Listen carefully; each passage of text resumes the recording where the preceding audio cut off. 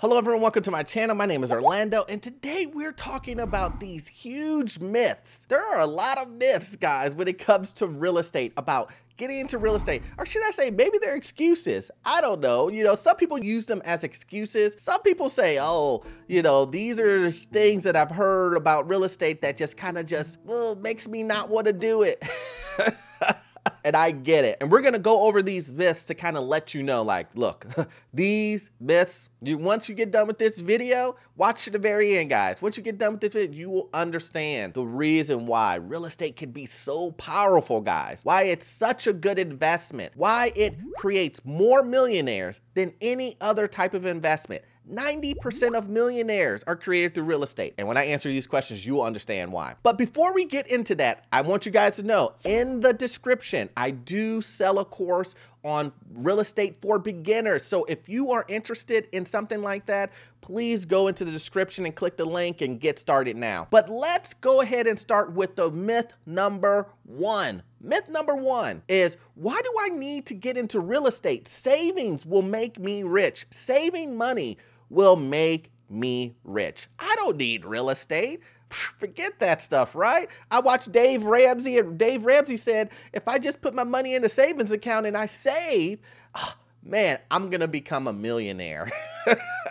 And I laugh at that because I promise you guys, saving money and not growing your money. Saving money, let me say it again. Saving money and not growing your money will not make you wealthy, guys.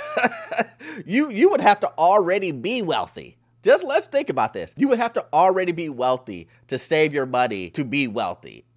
That blows my mind when people say that. Look, if you want to become wealthy, and let's say you have a regular 9-to-5 job and you're making $50,000 to $70,000, right? $50,000 to $70,000, you're making that type of money. Let's just say it. I'm not saying you can't do it with anything lower.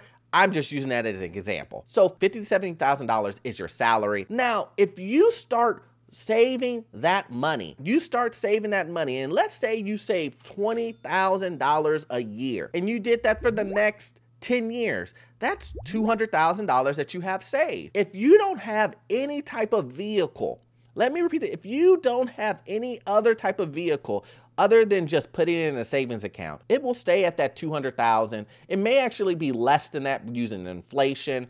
And most people are like, I need to find a savings account that has the highest interest rate that I possibly can have. And even if you got a savings account that had 2%, I mean, it would still get ate up mostly by inflation, especially the way that we're going now in this environment. Who knows how much your money would get ate up into? And so my whole thing is that you see that if you take that $20,000, which is a good portion of your $70,000 salary, and you do that over 10 years, it's only $200,000. And you will think to yourself, what can I do with that $200,000? Even if you set it for your retirement, it's just not enough money. It really isn't. But the most important thing that we have to understand, that for you to become wealthy and for you to become rich, or whatever term that you want to use of having a lot of money, to do that, you have to grow your money, guys. You have to have some vehicle to grow your money. And real estate is by far, guys, that is the reason why 90% of millionaires are made through real estate. Is one of the best investments. The tax code is built for it. The passive income, the appreciation that you can get on it. There's a 3-tier, 4-tier system that allows you to gain wealth, and they each run independently. Tax benefits run independently. Cash flow can run independently. Appreciation runs independently. Can you see what I'm saying? That same $20,000 that you invested into the savings account, if you would put that into real estate, you would have 3 avenues. Three avenues to grow that $20,000. And the government protects your investment through the tax code. Where else are you going to get that?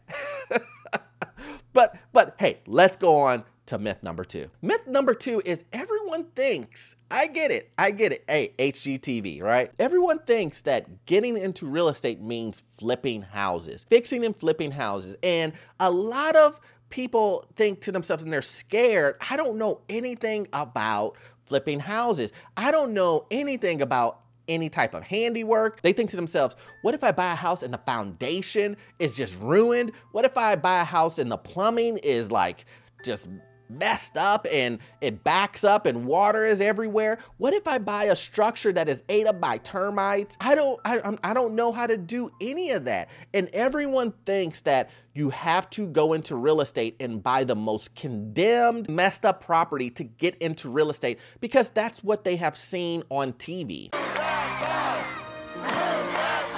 And a lot of these reality shows, fix and flip shows, that's what they show. They show individuals buying things at a $60,000 price point, putting $50,000 and then making $100,000, you know, profit. And that seems enticing. So most people believe that is the type of real estate that is available. That's the only way to get into real estate. And that is not the case. There are so many different ways you can get into real estate. You have what I do, which is buy and hold properties. Then you have wholesaling, which, you know, is whatever. But then you also have fix and flips. Then you have people who do leaseholds and things of that nature. So there's so many different avenues of real estate. You have to figure out which one is best for you. And fix and flips are not the only way. I know they're probably the most popular way because you've seen it on TV. I will say that most millionaires probably do buy and hold. They don't do fix and flip. I totally get fix and flip, but I'm not a handyman either. I'm not an individual who want to manage a bunch of contractors and deal with stuff like that and be able to spot out. I like to hold my properties, get the cash flow off of those, get the tax benefits off of those. And then if I want to sell them, I can, but then push them through 1031s and buy more properties. Like, that is what I'm trying to do. I'm trying to make money off of real estate going that route. And that's what I teach in my courses. That's what I teach on my YouTube videos. But that is a myth that runs very rampant through in general, through people thinking that real estate is only fix and flips. And it's not, guys, it's not. So myth number 3 is people think that they have to quit their job to get into real estate. They think that if I buy a property, I might as well quit my job and it's a full-time job doing this. Let me tell you what, guys. Let me blow your mind right now with crushing this myth. It doesn't take that much time to manage properties when you have a property manager. When you buy your first property, you should always, the way that I teach is have a property management. I would never, ever, ever, ever suggest that you quit your day job. Keep your day job and have the property management run the property for you, right? You will just collect a check. They will send you emails when there's issues and things need to be fixed. But heck, at the most, you should probably be spending maybe an hour or two a week on your properties with a property management. You're just sending emails back and forth, and it's not hard work, guys. It's typing the email, you know, and saying yes, no, and you get in a check. Yes, I like this tenant. No, I don't like this tenant.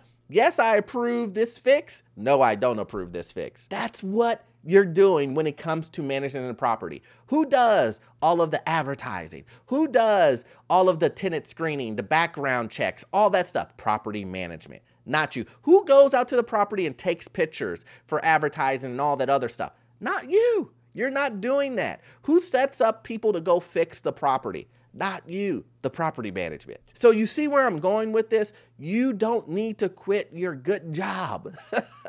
You don't need to quit your good job to do real estate. That is the reason why real estate is so good, guys. It really is, because not only do you get to keep your job while you're doing it and kind of use it as a side hustle, but just because you have a property management running the property, you still get full benefits in the tax code. You still get all of the benefits as if someone was running it full time. It does not matter, guys. So I just want to crush that myth that you guys think that I have to quit my job. You know, as soon as I buy this property, I'm gonna quit my job and I'm gonna just become a real estate investor 100%. Now, if that's something that you want to do, by all means, go ahead and do it. But I want you to really think about what are the reasons why you're doing that. Is it because you think that all of your time is gonna get ate up and you're gonna have to quit? If that's the case, stop. Don't do it. So once again, I hope you got value out of this content. Please watch this next video here. It will help you get into your first rental property and to get into real estate just in general. And please check out my course, and I will see you guys in the next one. Thanks.